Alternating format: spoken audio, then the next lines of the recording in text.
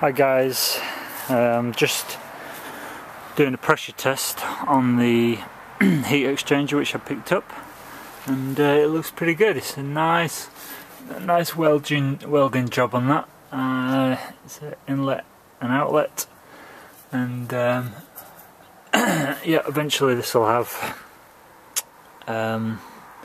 ceramic blanket all the way around it to seal it off.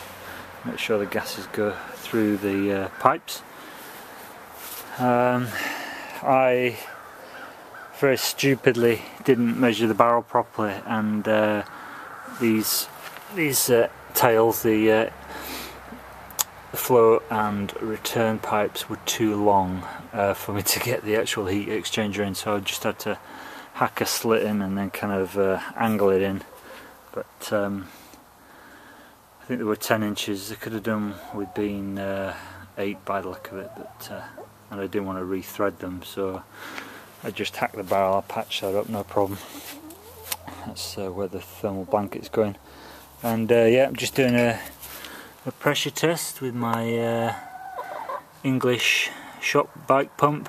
This is what we used to use for pressure testing heating systems in England. It seemed to work quite well. I'm just going to test it at 1.5 bar, which is about just over £20 a square inch. And yeah, I managed to find this is what I used to use in England, but this is a 22mm pipe. It's a little bit smaller than 3/4, and these are some English fittings. It's just a John Guest speed fit. It's a push fit fitting. It has a gripper ring with teeth on it and an O-ring which seals it. And what I did is I just drilled a hole through the end and then glued in a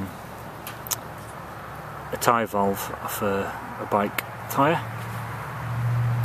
and stopped off the other end, and I'm just using some soapy water just to check for bubbles, make sure it's all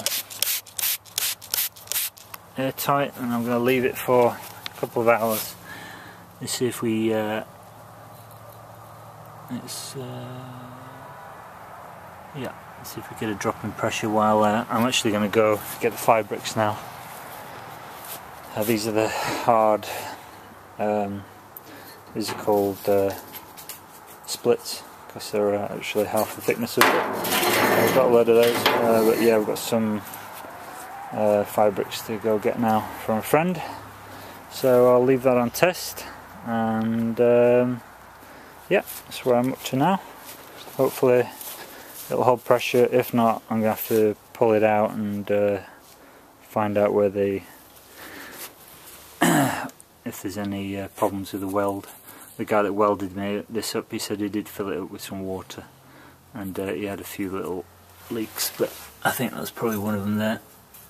But he said he thinks he got them all, and I'm not sure how much pressure he had in it, but it's holding at the moment, which is good.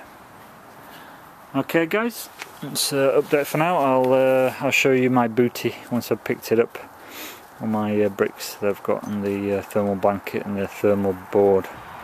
Okay, this is Man Chef signing out for now. Bye.